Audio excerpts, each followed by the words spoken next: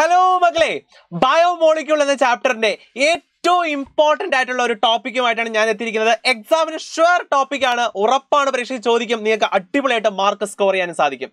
So ആ topic വേറെ ഒന്നുമല്ല, ഈ ചാപ്റ്ററിന്റെ ഏറ്റവും അവസാനമുള്ള co-factors എന്ന ടോപ്പിക്കാണ്. വളരെ വളരെ വളരെ ഇമ്പോർട്ടന്റ് ആയ ടോപ്പിക്കാണ്.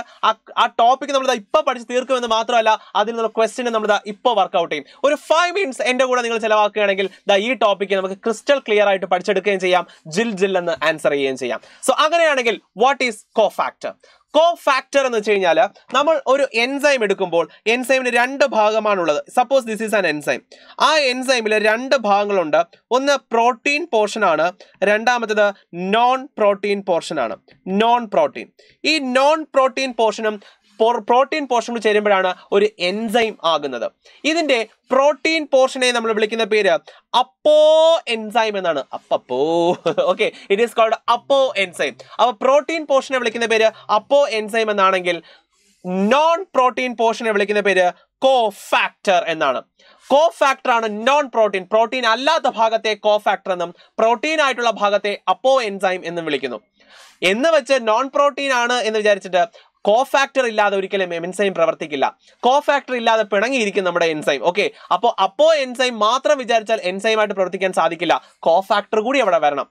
ആ co-factors പ്രധാനമായിട്ടും 3 ടൈപ്പ് ആണ്. There are 3 types of co-factors.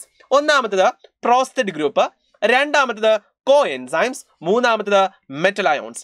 Prostate group, co-enzymes and metal ions, ഈ 3 പേരെയും ചേർത്താണ് co-factors എന്ന് വിളിക്കുന്നത്. ആദ്യം എന്താണ് പ്രോസ്റ്റേറ്റ് ഗ്രൂപ്പ്? പ്രോസ്റ്റേറ്റ് ഗ്രൂപ്പ് എന്ന് വെച്ച് കഴിഞ്ഞാൽ അവർ ഓർഗാനിക് ഗ്രൂപ്പുകളായിരിക്കും, അവർ ഓർഗാനിക് കോമ്പൗണ്ടുകളായിരിക്കും, അവർ ടൈറ്റ്ലി ബൗണ്ടഡ് ആയിരിക്കും. അപ്പോ എൻസൈമായിട്ട് ഇങ്ങനെ ഹഗ് ചെയ്ത് ഇങ്ങനെ പിടിച്ചോണ്ടിരിക്കും. Okay, they are tightly bounded ആണ്. ചില കല്യാണ വീട്ടിലൊക്കെ നമ്മൾ പോയി കഴിഞ്ഞാൽ ആ പരിപാടിക്ക് മുന്നേ ഒരു മാസം മുന്നേ വരുന്ന ആൾക്കാരുണ്ട്. ടൈറ്റ്ലി ബൗണ്ടഡ്, കല്യാണം കഴിഞ്ഞാലും പോകത്തില്ല, അത്രയ്ക്ക് ബന്ധമാണ് അവർ. അങ്ങനെയുള്ളവരാണ് ടൈറ്റ്ലി ബൗണ്ട്. നമ്മൾ ചില ഫ്രണ്ട്സ് ഒക്കെ അങ്ങനെ ഉണ്ടല്ലേ, അവരാണ് ടൈറ്റ്ലി ബൗണ്ടഡ് പ്രോസ്റ്റേറ്റ് ഗ്രൂപ്പുകൾ. ഉദാഹരണത്തിന് പെറോക്സിഡൈസ് എൻസൈം എടുത്തു കഴിഞ്ഞാൽ അതിൽ ഹീം എന്ന് പറയുന്ന ആളാണ് പ്രോസ്റ്റേറ്റ് ഗ്രൂപ്പായിട്ട് ആക്ട് ചെയ്യുന്നത്. സിമിലർലി കാറ്റലൈസിസ് എൻസൈം എടുത്താൽ അതിലും ഹീം തന്നെയാണ് പ്രോസ്റ്റേറ്റ് ഗ്രൂപ്പായിട്ട് ആക്ട് ചെയ്യുന്നത്. So haem act as prostate group both in peroxidase enzyme and catalyse enzyme.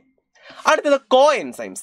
co-enzymes എന്ന് വെച്ചാലും അവരും ഓർഗാനിക് തന്നെയാണ്, ഓർഗാനിക് ഗ്രൂപ്പുകൾ തന്നെയാണ് അവരും. പക്ഷെ ലൂസ്ലി ബൗണ്ടഡ് ആ, വരും പങ്കെടുക്കും പോവും, അത്രേ ഉള്ളൂ. വരുന്നു സഹായിക്കുന്നു പോകുന്നു, അത്രേ ഉള്ളൂ. ലൂസ്ലി ബൗണ്ടഡ് ആണ്. അത്യാവശ്യത്തിന് വരുന്നു സഹായിക്കുന്നു പോകുന്നു, ലൂസ്ലി ബൗണ്ടഡ്. എക്സാമ്പിൾ NADP എന്നൊക്കെ പറയുന്ന ആൾക്കാർ co-enzymeകൾക്ക് എക്സാമ്പിൾ ആയിട്ട് നിങ്ങൾക്ക് എഴുതാവുന്നതാണ്. And the last one is metal ions. ഓർഗാനിക്കേ അല്ല, ഇനോർഗാനിക് ആണ്. ഉദാഹരണം കാർബോക്സി പെപ്റ്റിഡൈസ് എന്ന് പറയുന്ന ഒരു എൻസൈം ഉണ്ട്. ആ എൻസൈമിന്റെ പ്രോസ്റ്റേറ്റ് ഗ്രൂപ്പ് മെറ്റൽ അയോൺസ് ആയിട്ട് ആക്ട് ചെയ്യുന്നത് Zinc 2+ ആണ്. അപ്പൊ Zinc 2+ ഉണ്ടെങ്കിലേ കാർബോക്സി പെപ്റ്റിഡൈസ് എൻസൈം പ്രവർത്തിക്കും കേട്ടോ, കാരണം അതൊരു co-factor ആണ്. co-factor ഇല്ലാതെ എൻസൈം പ്രവർത്തിക്കില്ല. അപ്പൊ കാർബോക്സി പെപ്റ്റിഡൈസ് എൻസൈമിന്റെ മെറ്റൽ അയോൺ അഥവാ co-factor ആയിട്ട് ആക്ട് ചെയ്യുന്നത് Zinc 2+ ആണ്. ഇതാണ് co-factors. അപ്പൊ co-factors 3 ടൈപ്പ് ആണ്. പ്രോസ്റ്റേറ്റ് ഗ്രൂപ്പ് ഉണ്ട്, co-enzymes ഉണ്ട്, മെറ്റൽ അയോൺസ് ഉണ്ട്. ഇനി ഇതിൽ നിന്ന് ചോദിച്ചിട്ടുള്ള ഒരു പ്രീവിയസ് ക്വസ്റ്റ്യൻ, എൻസൈമിനെ രണ്ടായിട്ട് ക്ലാസിഫൈ ചെയ്തിരിക്കുന്നു. ഒരു എ എന്നും ഒരു പ്രോട്ടീൻ പാർട്ട് എന്നും ഒരു നോൺ പ്രോട്ടീൻ പാർട്ട് എന്നും. ക്വസ്റ്റ്യൻ ഇതാണ്, ഐഡന്റിഫൈ എ ആൻഡ് ബി. ഒന്നാമത്തെ എ എന്ന് പറയുന്നത് പ്രോട്ടീൻ പാർട്ടാണ്. പ്രോട്ടീൻ പാർട്ടിനെ നമ്മൾ വിളിക്കുന്ന പേര് അപ്പോ എൻസൈം എന്നാണ്. സോ ഫസ്റ്റത്തെ ആൻസർ അപ്പോ എൻസൈം, അപ്പോ എൻസൈം. രണ്ടാമത് ചോദിച്ചിരിക്കുന്നത് co-factors ആണ്. 3 ടൈപ്പ് co-factor ഉള്ളതിൽ ഏതോ ഒന്ന് അവിടെ മിസ്സിംഗ് ആണ്. co-enzymeും മെറ്റൽ അയോൺസും അവിടെ ഉണ്ട്. സോ മിസ്സിംഗ് ആയിട്ടുള്ളത് പ്രോസ്റ്റേറ്റിക് ഗ്രൂപ്പ് ആണ്. സോ പ്രോസ്റ്റേറ്റ് ഗ്രൂപ്പ് ആണ് അവിടെ മിസ്സായി പോയ ആള്. ഓക്കെ, സോ എയും ബിയും, ഒന്ന് എ അപ്പോ enzyme, B prostate group. Next question, what happens when the co-factor is removed from the enzyme? എൻസൈമിൽ നിന്നും co-factor റിമൂവ് ചെയ്താൽ എന്ത് സംഭവിക്കും? ഒന്നും സംഭവിക്കില്ല. എൻസൈം ടാറ്റ ബൈ ബൈ പറയും, എൻസൈം പ്രവർത്തിക്കില്ല.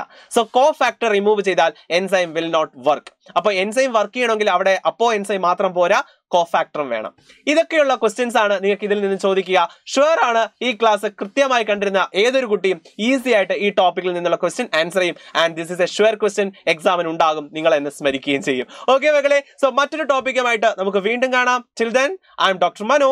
By for now.